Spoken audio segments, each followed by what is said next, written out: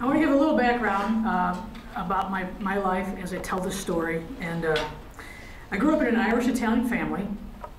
We were 5 kids. We grew up on a dairy farm. So we were well acquainted with hard work and developed a strong work ethic. My parents really valued education. And all 5 of us kids went to 12 years of private Catholic school and then on to the public universities, mostly to get away from the work on the farm.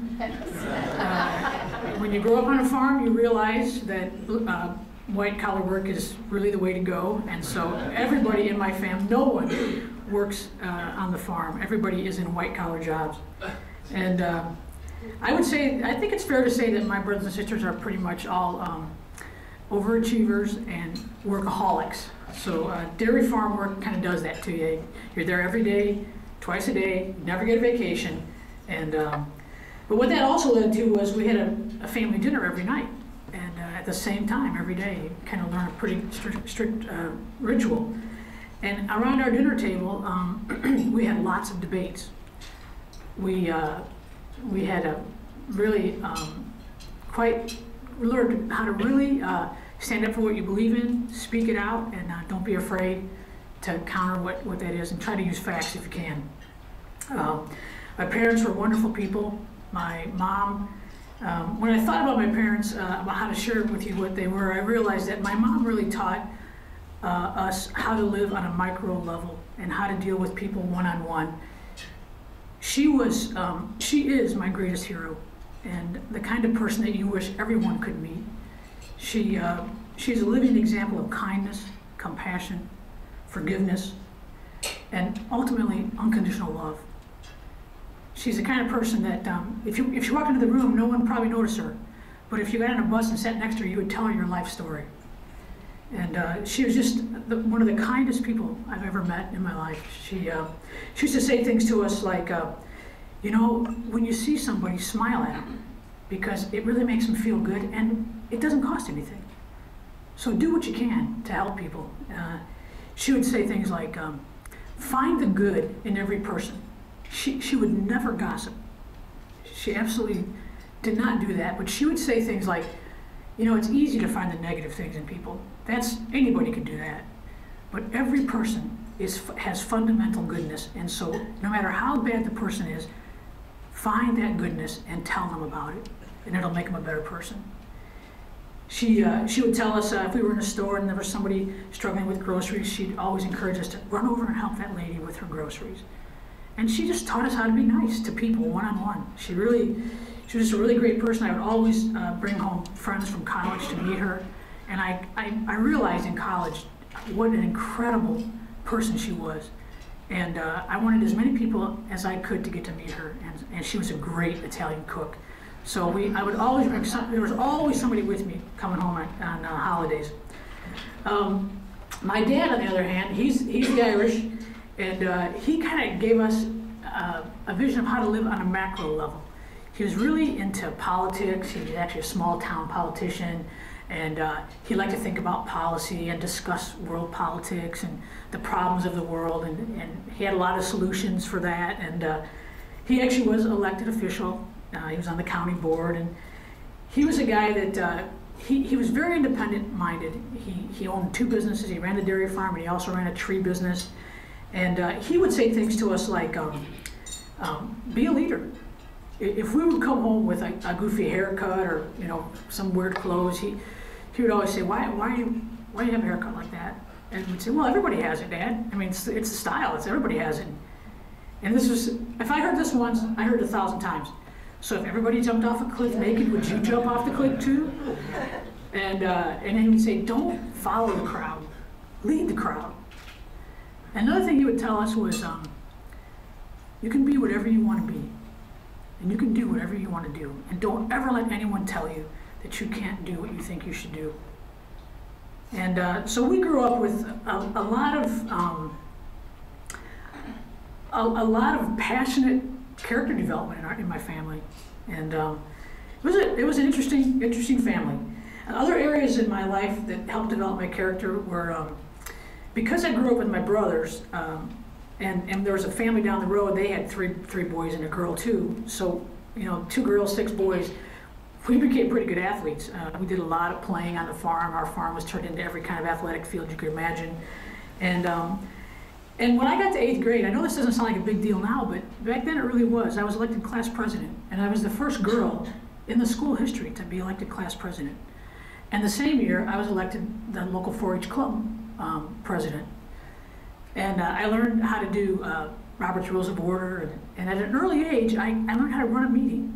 And I was given a lot of great leadership skill. I remember, not only were my parents really influential in my life, but lots of teachers and people. And I remember in 8th grade, one of my favorite teachers, Sister Laurencia, one day I was leading a class meeting, and I was like this, okay, who's bringing cupcakes next week?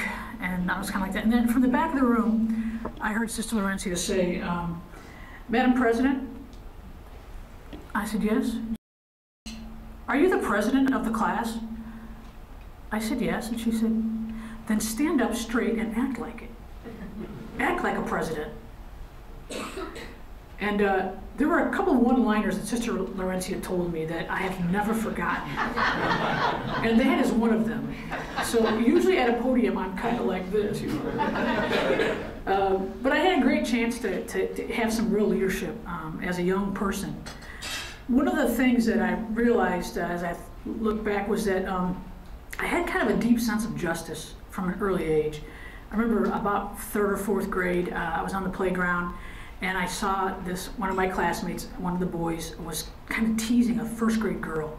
And he was kind of over her, and she had glasses on, and he was calling her 4 eyes, 4 eyes, 4 eyes. And she was cowering under that. And I remember just having this feeling well up in me, like, that has got to stop right now. And I went over to him, and I grabbed some people, and I said, and he unfortunately wore braces. And so to sort of teach him a lesson, I started saying, hey, you think she's 4 eyes? Well, you're tinsel teeth, tinsel teeth, tinsel teeth, tinsel teeth. And in a few minutes, I realized that everyone on the playground was now kind of yelling at this guy. And I realized that there was going to be a big problem if those nuns came out and saw this riot going on. And I realized that I had started it, so I jumped up on the porch, on the stoop, and I told him, okay, everyone stop. He's had enough. And everyone stopped. And I said, all right, go back and play. They just dispersed. And then I looked at him, and he's cowering. I jumped down. I said, hey, you just can't do that to people. And you see how that feels? And oh yeah, you're right. That was really bad. I feel really bad. And I said, okay, we'll never do that again. And I walked away from that thinking, oh my gosh. First of all, I just didn't get in a lot of trouble that I probably should have got in. But what was more amazing to me was that I don't know why everyone started to follow that. I don't know why everyone stopped when I told them to. But I realized, oh my gosh, that was something. I was confused by it. I was actually frightened by it a little bit. But what I've realized as I think on the actions of my life and some of the things I've stood up for, usually it's an underdog situation where the person who's being hurt can't stand up for themselves, and it somehow drives me, and it drives me to action. And so that was one of the kind of things that I realized at a young age that I did have that capacity. I also had I love what you're doing on this I just think that's great. One of the things that I realized about cross-cultural was that we grew up on a farm, but amazingly, I had a lot of cross-cultural experiences as a kid. We lived in an area pretty close to a rural area that was African-American, very poor. And one of my friends at the school invited me to go to her house one night. I was the only white person that ever got invited to go to that area and spend the night. And I agreed. I said, of course, I would go. And it was an interesting ride to be on a bus with all black people. And but when I got there, I realized, and they were very poor, much poorer than we were. But we had such a fun time, and I realized there's no reason to be afraid of African Americans. And my mom had a very good African American friend, and she would come to our house with her kids, and we would go to her house. And somehow I was able to grow up in an incredibly racially tense time, thinking that there really isn't that much difference between black and white people. And so, and another thing that happened was we had foreign exchange students that would come, and there was an Italian student that one of the neighbors had, and my mom's parents were immigrants, and so she could understand Italian, but she couldn't recall it. And he knew English, but he could understand it, but he had a hard time recalling it. So they would get together quite often, and she would speak to him in English, and he would answer her in Italian. And I was fascinated by that. I just thought that was amazing that people could talk different languages to each other. So basically, growing up, I had some really amazing experiences. Then I got to work as an RA in the dorms at my university, and that was a really interesting experience interculturally too. Well, one last thing I just want to share about part of my character development was the team orientation that I learned early on. Living on a farm, doing farm work, you have to almost always work in teams. And of course, we did a lot of sports, and I got to play in a lot of sports in high school. And so I understood that the incredible benefit of being on a team and working on a team, and how much more a team can accomplish than an individual can. My family was a good family, but it was not perfect. We grew up with a measure of instability, as my dad struggled with the pressures of raising a family, and he took solace by visiting the bars rather frequently. This led to economic problems in our family. We had a lot of bills that went unpaid, lots of days where electricity was shut off, the phone was shut off, creditors were calling, commitments were compromised. And that did sort of put into me a fear that I sort of had this gnawing fear growing up that I would be impoverished and that I would be homeless someday. And it really was an irrational fear, but nonetheless I had it. And that fear was finally allayed the first time I went to Tijuana, Mexico. I was about 30 years old, and the youth pastor at our church had asked if I would be willing to go along on the team, help lead the team, and do the translation. And I found out what real impoverishment was as we crossed the border from San Diego to Tijuana back in 1988. It was really a devastating experience. And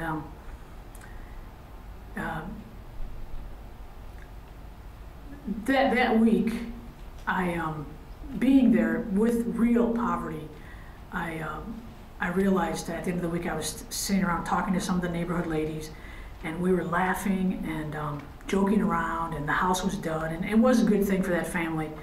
I mean, the house when we got there, the house that they were living in was built out of sticks and Pampers boxes with a blue tarp. And when we left 5 days later, there was a 2-room house with a cement floor, and that was pretty big change for them. And then we were having this great conversation, and all of a sudden it hit me. I'm not afraid to be poor anymore. I'm not afraid to be impoverished, because impoverishment is really a lack of relationships. If you have friends, you could live under any circumstance. And that really moved me. It brought me to a wonderful sense of hope, actually, which brings me to the theme today, which is hope. Hope and leadership. Hope is the belief that there will be a positive outcome related to events and circumstances in one's life. Like most important things in life, hope is priceless. It doesn't cost anything. Aristotle called hope a waking dream. When the world says give up, so this is an unknown author, I found this on the internet. When the world says give up, hope whispers, try it one more time. Hope is the driving force which links dreams to action. And why is hope so important to leaders? Well, without hope, not much is ever going to be done.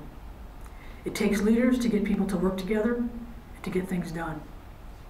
Everything falls and rises. Everything rises and falls on leadership. And leaders must have hope, and they must exhibit that to those who are following them. Most companies succeed or fail because of their leadership. Organizations, even whole countries, thrive or fall into ruins because of their leadership. A leader must exhibit hope in order to motivate others, that their efforts will pay off.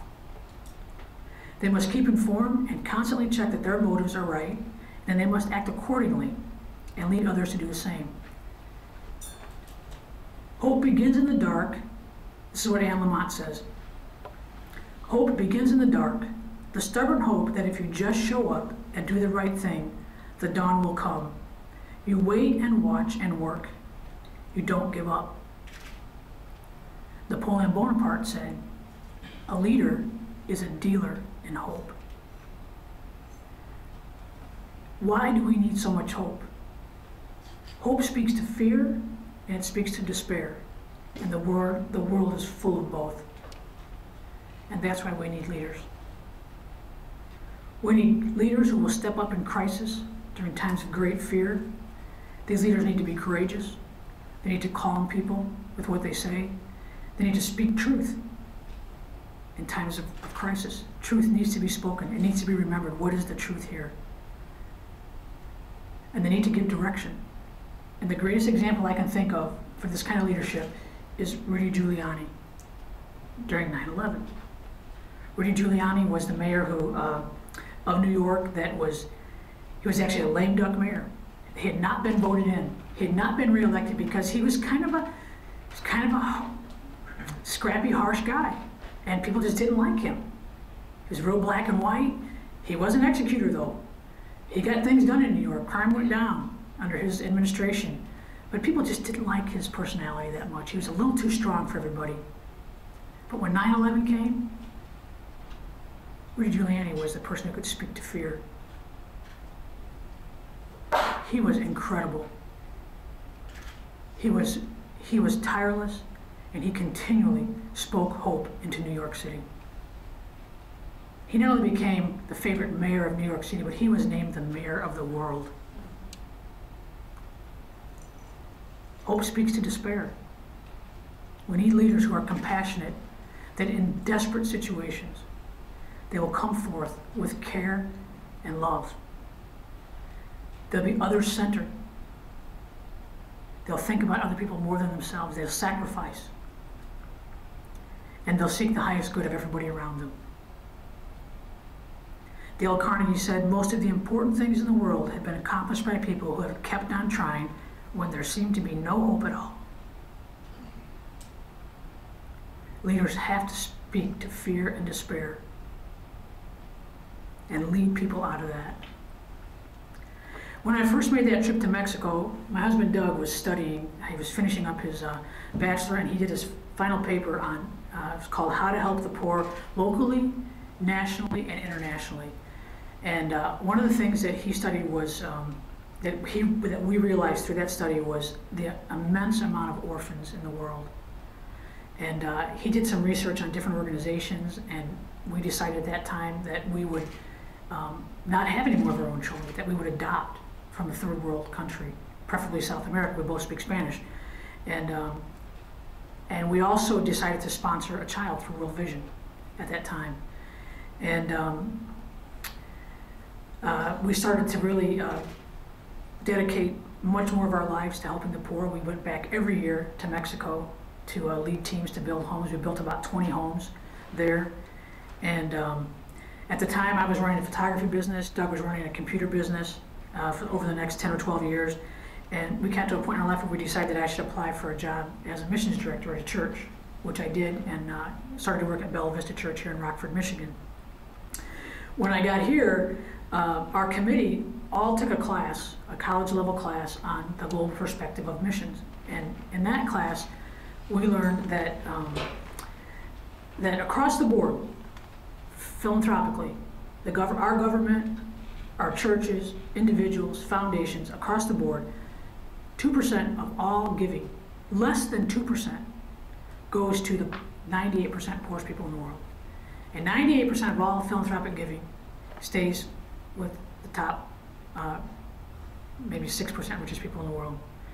And we said, well, that's not like us, because our church was very missions-minded, and we said, well, you know, we're not like that. But we did an audit of our missions budget, and sure enough, We spent about half of our money right in the Grand Rapids in the U.S., which I'm all for helping locally. I believe what George Bush said at the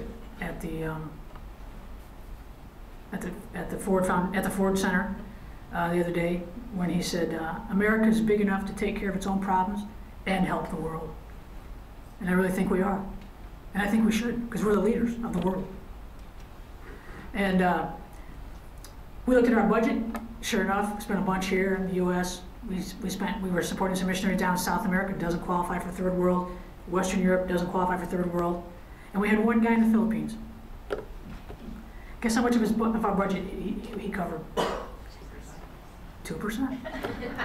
And we could not believe it.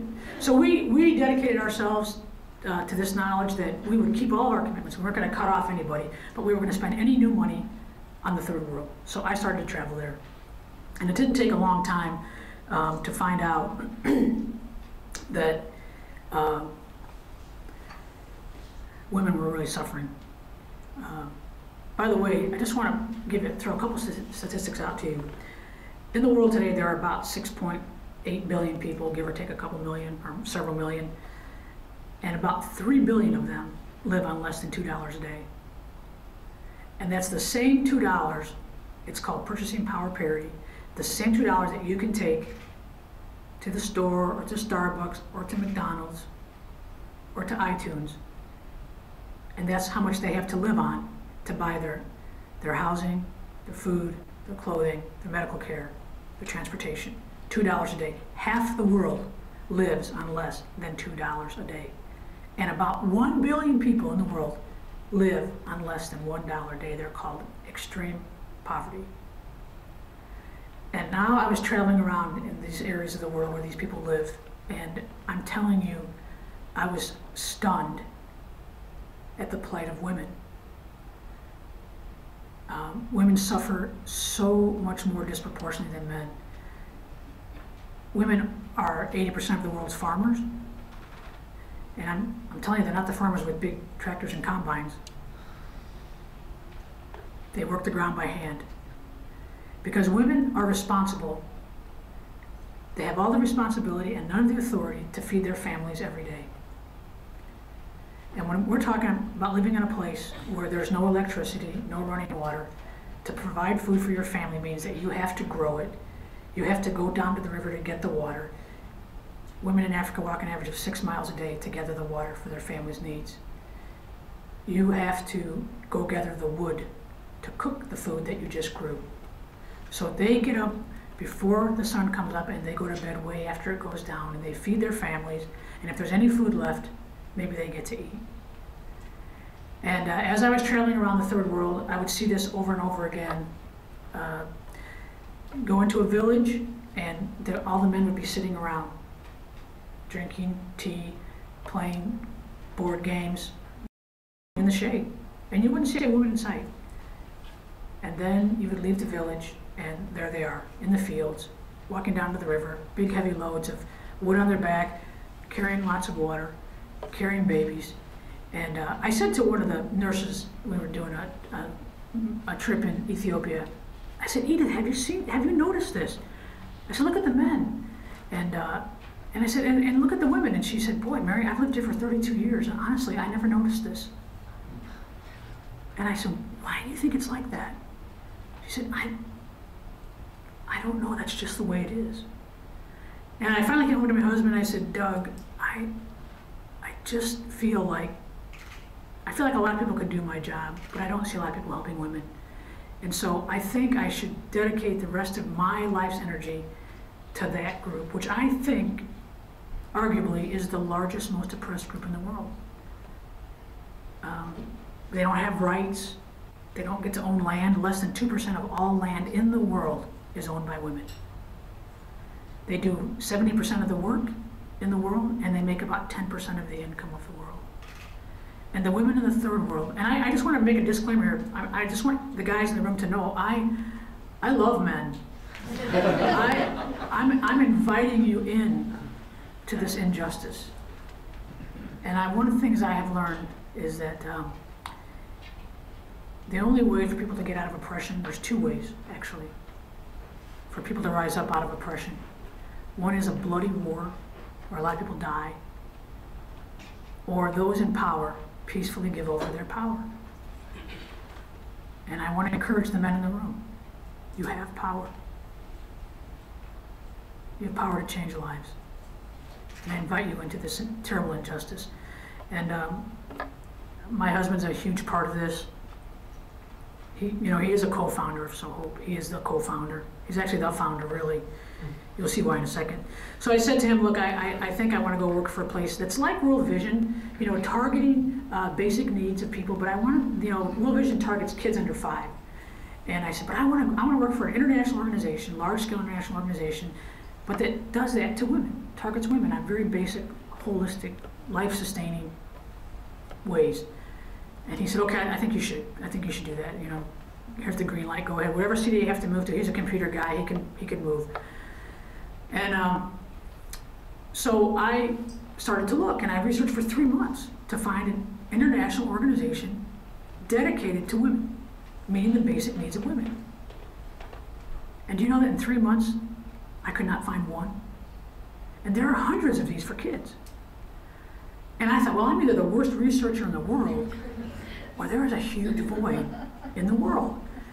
And that made me very, very, very uneasy. I really, started to think, I could see this organization. I knew what it was supposed to look like. And I remember praying one day, and I said, God, you really need to get somebody to do one of these organizations. And I felt like I heard God say, I have somebody. And I was kind of relieved, and then I got like this really bad feeling in my stomach. And I thought I heard God say, well, it's you. And I was like, no, not me. Somebody who's qualified, that knows what they're doing. I'm a photographer.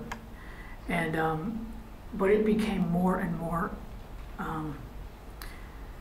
it just, we couldn't deny it anymore. And finally, I said to Doug, do you really think that we're supposed to do this? And he said, Mary, there should be hundreds of these.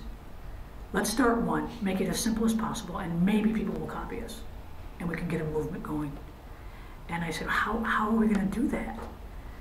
And we didn't have very much money. And he said, he said, I'll sell the land my parents gave me. I had given him some land about 10 years earlier, and we were kind of holding that for our retirement. And he said, I'll sell the land in Pennsylvania, and we use that. You can quit your job, and you can start the organization.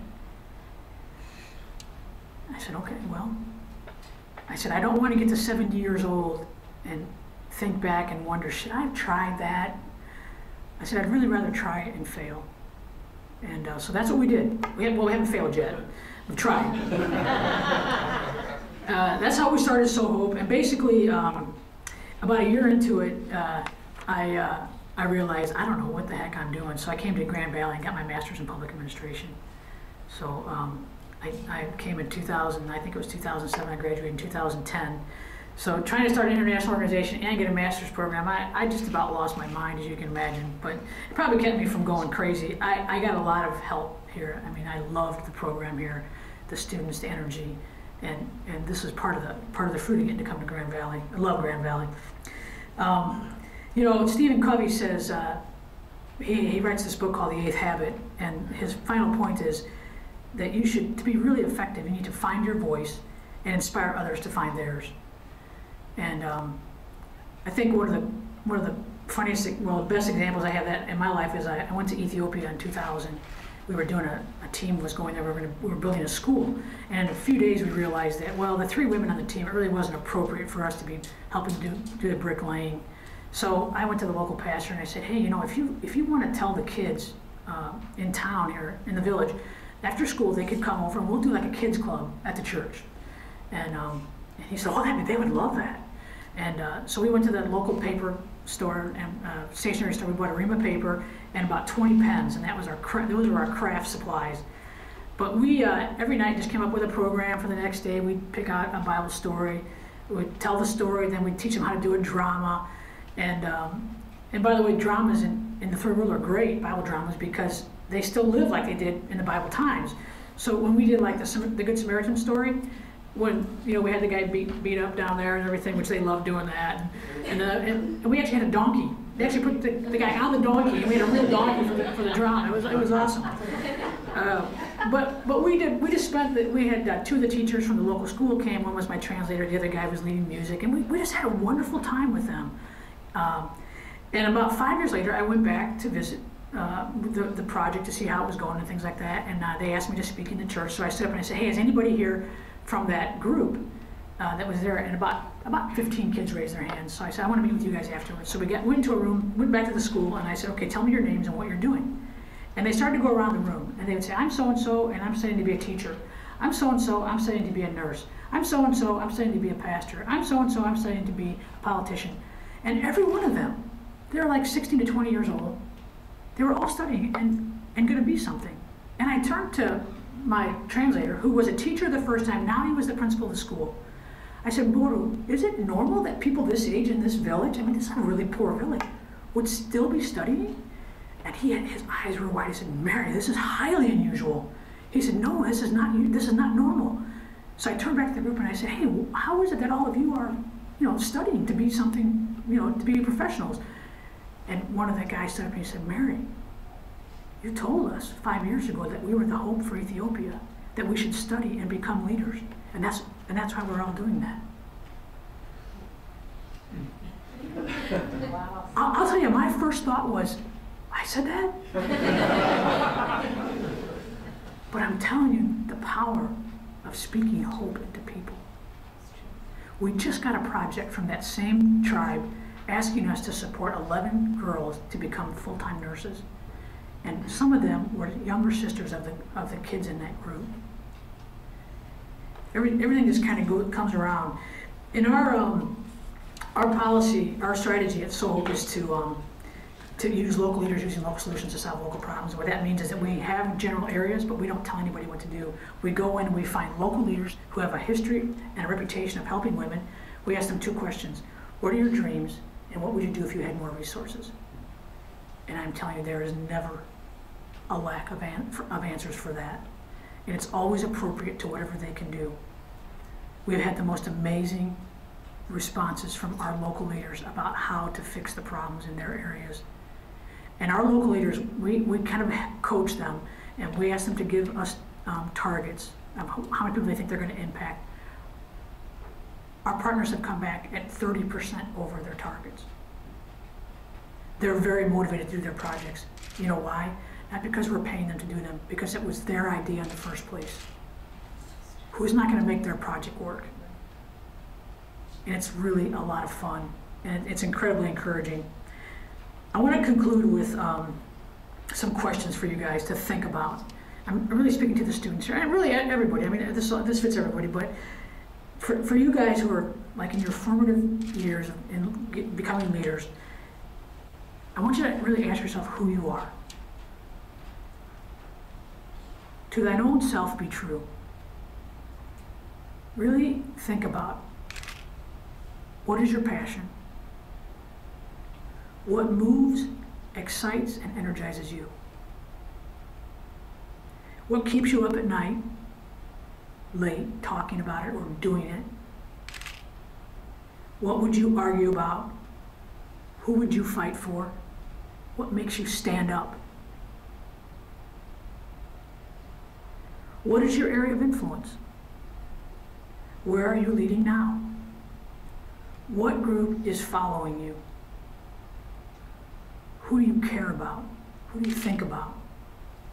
And whose lives are you affecting? If you can answer these questions, it will really guide you in how you should lead. I want to give you a couple of action steps to take. Be active in getting around influential people. It's a great thing that you're sitting in this room. Somebody has identified you as a leader. Sitting next to you are mentors. Use them. This program is fantastic for building leadership.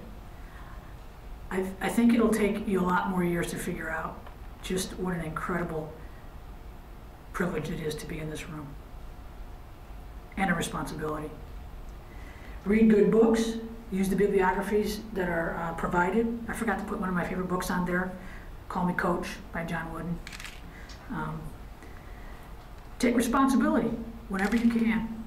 Somebody asks you to do something and you can do it, step up and do it, especially if it's an area of your passion. Serve humbly. Always think win-win and grow in your ability to influence. Develop your character by always reflecting on your motives of why you're doing something, and then adjust them. We used to always ask people going on the Mexico team, why do you want to go on the Mexico team? And I'd say, just be honest, what's your motive? And some of the motives weren't very good. And I'd say, or some of them were. You know, I want to travel, I want to get away from my parents. And I'd say, well, okay, those are all motives are all fine. But I'm going to tell you what our motives are on this team for this purpose. We have a purpose on this team. And it was a church team, and I said, our motives are that we love God, that we love each other, and that we love the Mexican people when we get there. If we'll live by those three things on this team, we'll be successful. We may not build a house, but we'll be successful. And I'm telling you, the teams that actually followed those things built fantastic houses. Loved the Mexicans. We had tremendous relationships. I still go back every year and visit about 13 of the families to see how they're doing. And it's been a tremendous experience to watch people grow up in poverty. I'm actually holding babies of babies I held once. So develop your character and understand what's motivating you to do things. And if it's not right, just change your motivation. Keep doing it, but change your motivation and make it right. My final word, since this is the Center of Presidential Studies, I'm going to quote Woodrow Wilson. You are not here merely to make a living. You are here in order to enable the world to live more amply, with greater vision, with a finer spirit of hope and achievement. You are here to enrich the world, and you impoverish yourself if you forget that errand. Everything rises and falls on leadership. Go and be the kind of leader that raises the bar, that raises the quality of life around those that follow you, that raises the good around you. Somewhere, some group, or even just someone needs your unique style of leadership. Make the world a better place because of your life and efforts. Always do the right thing. And my friends, wherever there is despair, let us sow hope. Thank you.